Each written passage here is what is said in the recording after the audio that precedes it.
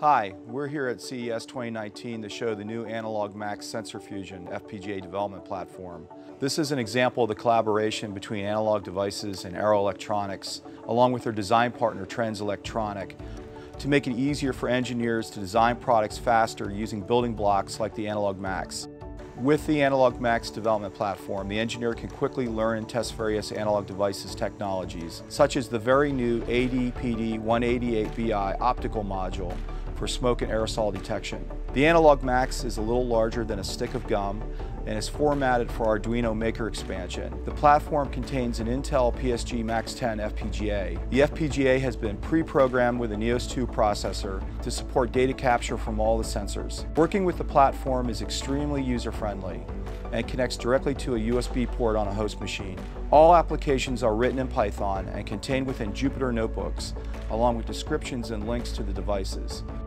And what I'm going to demonstrate here, the AD-PD188BI optical module for smoke and aerosol detection. I'm going to be using steam as the large particulate substitute, as well as the test spray for the smaller particulate.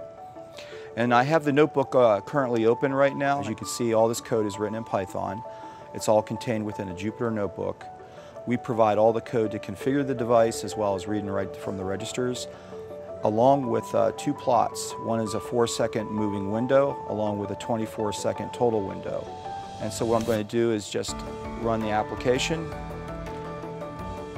I'm first going to apply steam, which simulates a large particulate.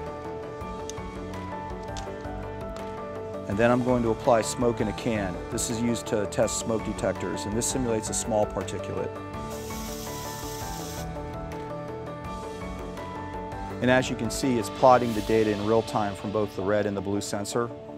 And then finally, the total plot shows the difference, and it's very dramatic. And by looking at the ratios between the blue sensor and the red sensor, you can determine the size of the particulate, as well as the type of smoke along the timeline. The other thing that's notable is there's a plot on the top that just shows an overall index to compare the two. Arrow and Analog Devices has taken the complexities out of sensor fusion design with the AnalogMAX platform. The AnalogMAX permits engineers to design products easier and faster and focus on value creation.